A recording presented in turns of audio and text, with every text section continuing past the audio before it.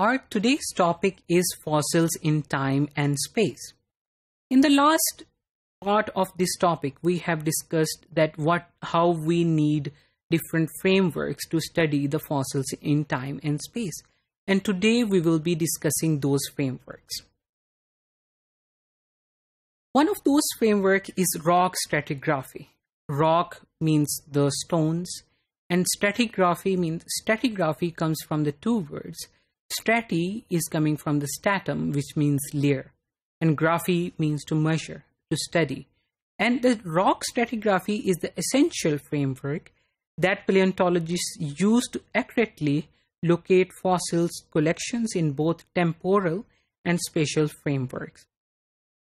So it means that it is very important for us to study the rocks and their patterns and how they are deposited, and during the deposition, how the remains of different organisms are in between those rocks, and that is we call as the fossils. We have to study all these things, and these are the most helpful way of studying the paleontology in today's world. In earlier times, there was a scientist who was Leonardo da Vinci. He was a famous painter as well. And we know that he was a genius ahead of his time. He was also the person who was responsible for the advent of modern stratigraphy. He gave us the idea that the different layers of the earth are formed, and he said this, and he described these, and also he made some very excellent sketches describing the earths of different layers of different earth in the Tuscany region of his area. Da Vinci portrayed a clear sequence of laterally continuous horizontal strata. Laterally continuous, that means they are going towards the lateral side. And horizontal strata, that means these are the horizontal layers. Right? So not vertical, horizontal layers.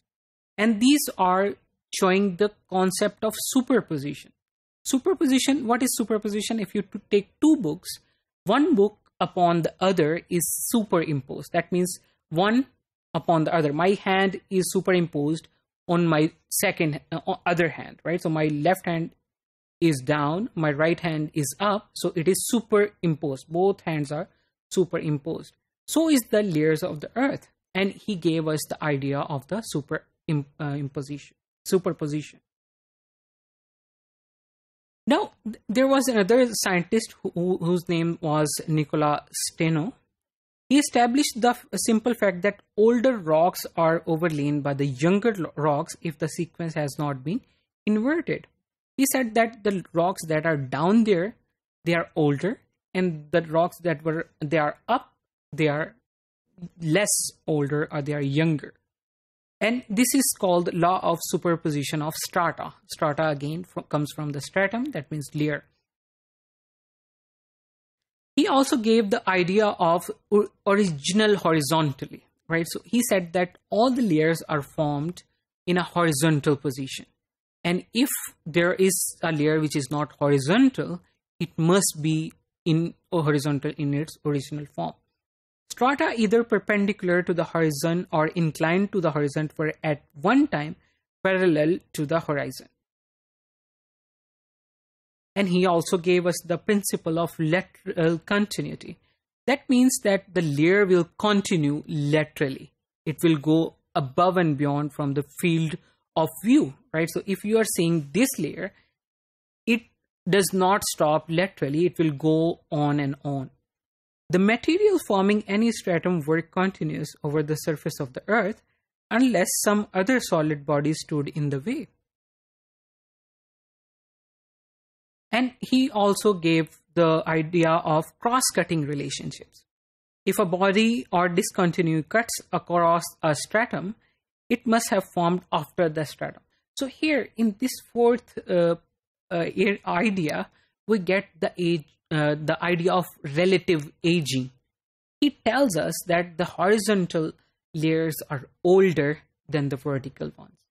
If organisms present, fossils present in the horizontal layer are there, and there are some organisms which are in the vertical layers, then you can tell that the organisms which are in the horizontal layers, they were older. And then there are the different types of stratigraphy. Stratigraphy has different types. One is lithology. Lithology comes from the dirt, right? So lithology, it is from the common stones. Lithostratigraphy means we are studying the layers of the stones in our crust of the earth to see the different fossils. And it does not only goes for the fossils, it is pertaining to any other science, right? It is sort of a geological branch, not paleontological. And then comes the fossils, which is biostratigraphy, right? So if you combine both of the first two, then you will have the paleontology, right? So, and maybe chronostratigraphy, which means that time and how we study the layers with the time. And then there are the tectonic units such as thrust sheets. We know, we have discussed about that, how tectonic plates come together, and when they come close to each other, they form the hills, and layers are we are able to see the layers. That's why the fossils are more prevalent in the areas of the mountains or where the geologically active areas. And then there is a magnetic polarity, which is called magnetostratigraphy. When some volcanic activity happens, there is a lot of ash going up in the air. And this ash contains of very small particles. These particles may have magnetic properties. And when these particles deposit on the Earth, they are aligning along the polarity of the Earth. Our Earth has its own magnetic field. Now, when they are aligning according to the polarity at that time, the magnetic polarity at that time. Our Earth's magnetic polarity changes with time. So when you see a fossil or when you see some volcanic ash deposits and you see that polarity is in this side but actual polarity is on this side, then you can see that how much time has been passed till that polarity, and you can assess the age. So it has many other applications as well. And then there are chemical composition in which you see the different isotopes in one rock, right? So the chemicals, different chemicals in different layers of the rocks. And then there are discontinuities, right? So sometimes erosion happens. There are some gaps between the layers.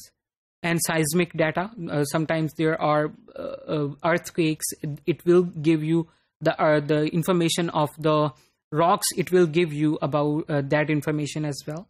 And depositional trends, right? So how the deposition happens, right? For example, there are 4 seasons, and the deposition in the 4 seasons are different.